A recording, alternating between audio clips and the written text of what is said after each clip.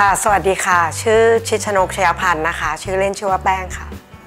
จบการศึกษาจากโรงเรียน HIM ค่ะ Hotel Institute Montreux สาขาบริหารธุรกิจค่ะปัจจุบันนะคะทำงาน2ส่วนก็คือดูแลธุรกิจครอบครัวแล้วก็ธุรกิจส่วนตัวธุรกิจครอบครัวนะคะอยู่ห้างหุ้นส่วนจำกัดนะคะปนิติวัฒน์ Import Export กับบริษัท Southern Tycoon Group จำกัด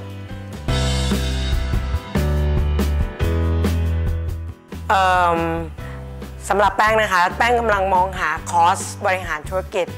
ที่ไม่เหมือนกับโรงเรียนบริหารธุรกิจทั่วไปซึ่งHIM เนี่ยเป็นคอร์สบริหารธุรกิจที่อยู่ในระบบของการศึกษาในคณะบริหารการโรงแรมซึ่งตอบโจทย์ในด้านความแตกต่างจากโรงเรียนบริหารธุรกิจที่อื่น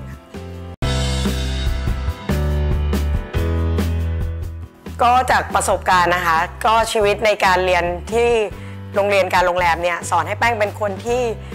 มีวินัยรู้จักใช้ชีวิตแล้วก็เข้ากับผู้คนได้ง่ายมากขึ้นค่ะ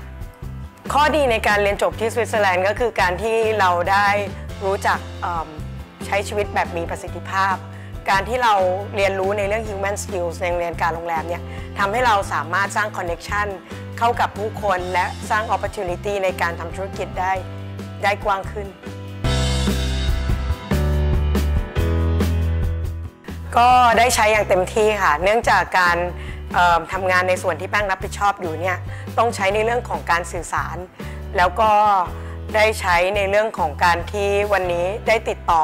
กับผู้คนในหลายๆแผนกแล้วก็ efficiency ในการสื่อสารนี้แหละที่ทำให้วันนี้การทำงานง่ายขึ้นแล้วก็สร้างผลลัพธ์ได้มากขึ้น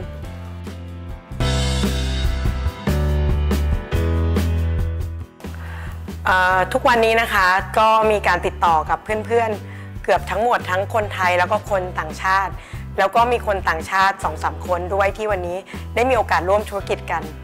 จากการเรียนจบที่สวิสการโรงแรมค่ะ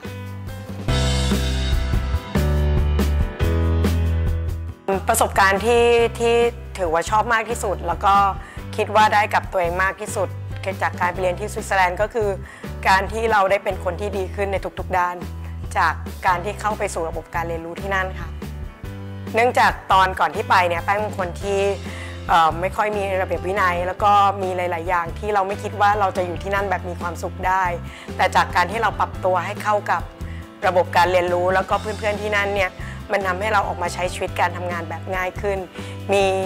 วินัยในการทำงานมากขึ้นแล้วที่สำคัญก็เป็นคนที่สามารถเป็นคนที่มีวิธีคิดในการที่จะพัฒนาตัวเองเข้าสู่การเรียนรู้ในทุกๆด้านจริงๆ